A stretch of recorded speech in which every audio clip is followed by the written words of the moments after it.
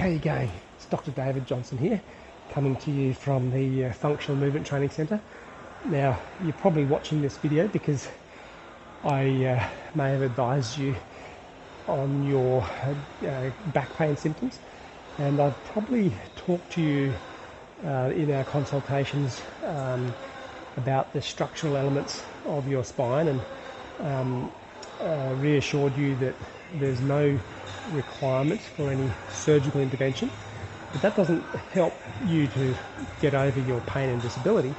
And what I've probably explained to you is that there are significant functional deficiencies relating to your spine health. And if the functional deficits are the main problem that's causing your pain, then obviously the most effective intervention that we need to deliver is a functional intervention. And therefore, when we refer to a functional intervention, we're talking about the ability of your spine to move proficiently.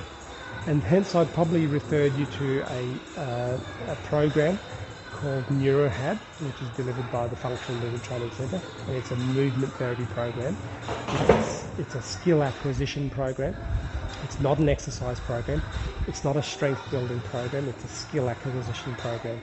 And the development of skill is one of the primary characteristics that define a functional intervention, is that we are making you more skillful. So that's a really important point. And if you think about all the other interventions that you may have received for your back pain, think about whether they actually made you more skillful or not. And the answer will most commonly be no, they haven't made you more skillful.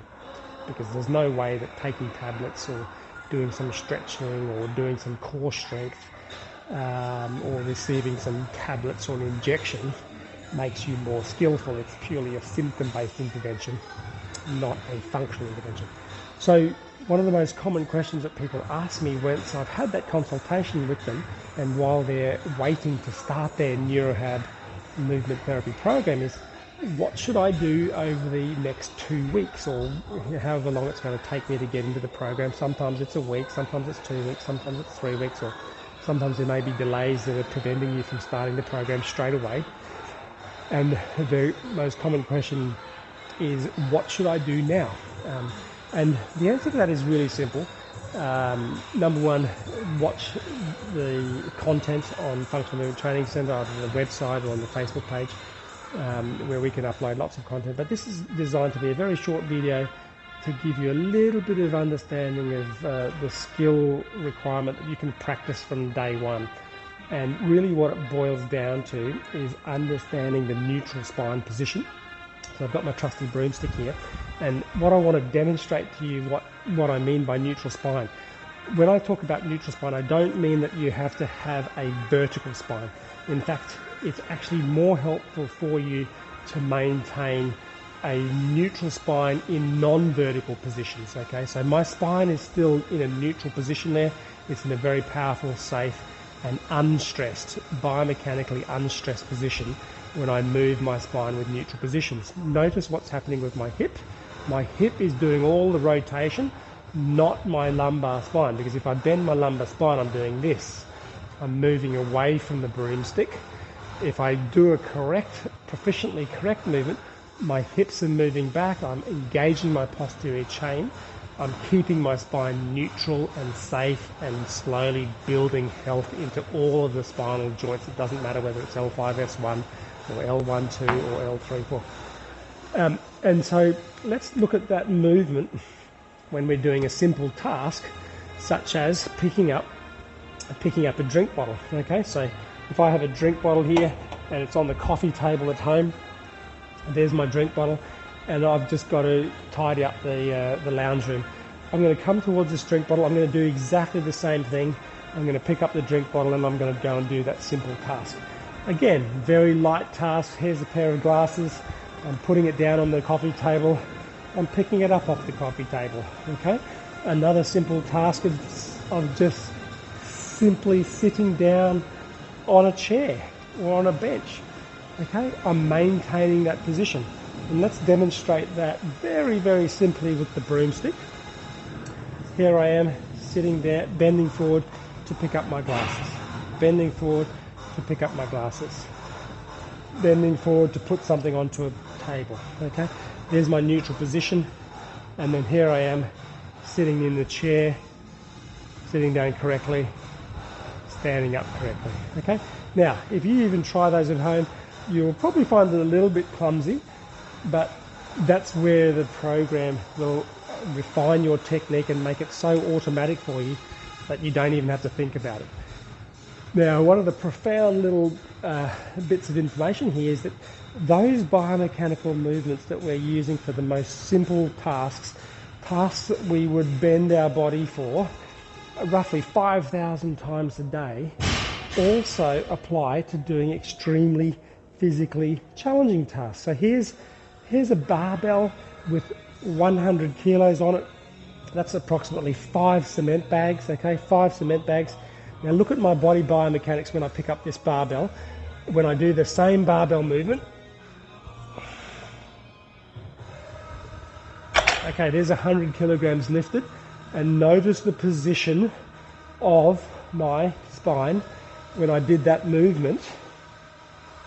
I wish I could do it with one hand, but I can't.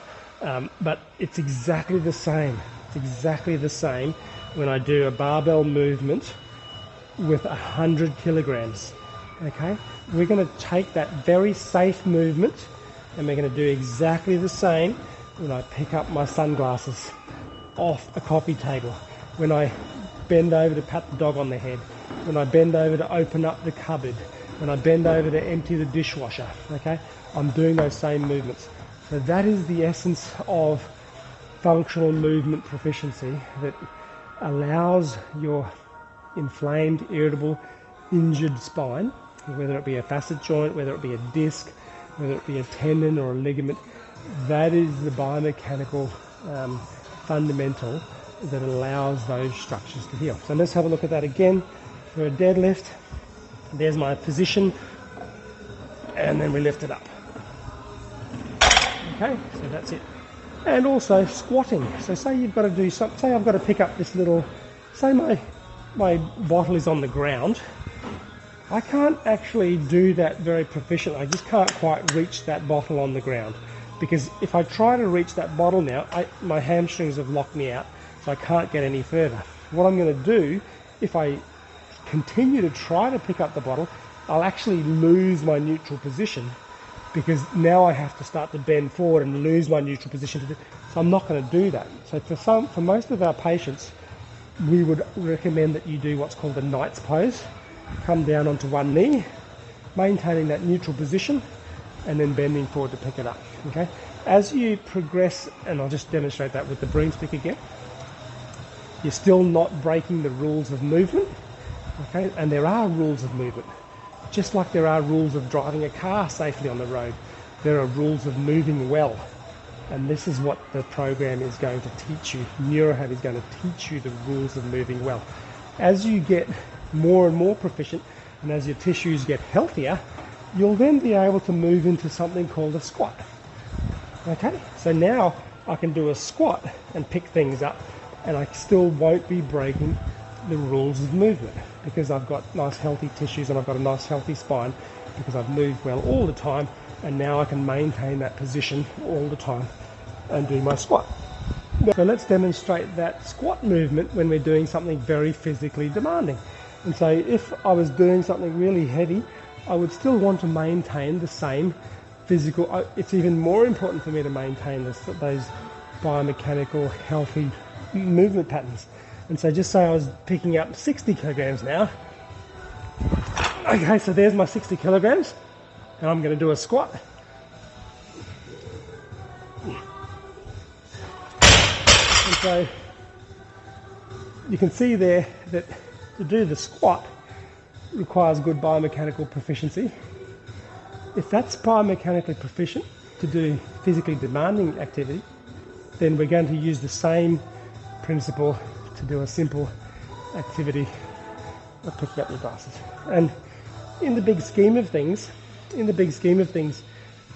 trivial movements in your day have a far greater impact on your spine health than the occasional physical demanding movement. So if you want to get bang for your buck in your actual rehabilitation, you've got to focus on those trivial movements. Okay. So I hope that does make sense to you and allows you to think about what you're going to do and how you're going to move in that small window whilst you're waiting to start the only movement therapy program, the only specific, dedicated and distinctive movement therapy program in Australia, and it's delivered by the Functional Movement Training Centre, and it's called NeuroHAB. All the best. Thanks for watching.